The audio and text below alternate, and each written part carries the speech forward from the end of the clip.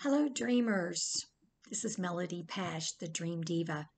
Let's talk about the geyser. There are lots of people in my sphere of influence who dream about geysers, and I have had dreams myself about geysers.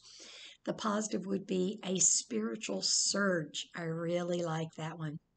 It can be a forceful influence, an overwhelming or outpouring, powerful release, like the release of God, the release of the Spirit coming out of the earth, right? It's like we finally show up and manifest the presence of God. I love that, the glory of God. So the negative side of geyser could be it's an illicit release, which we've seen a lot of illegal releases in the last 2 years, if you follow me.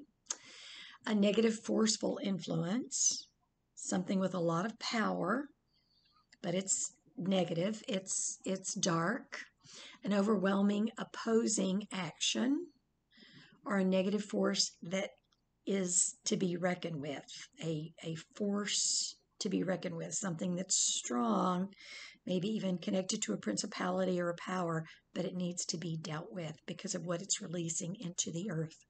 I hope that helps with geyser in your dreams.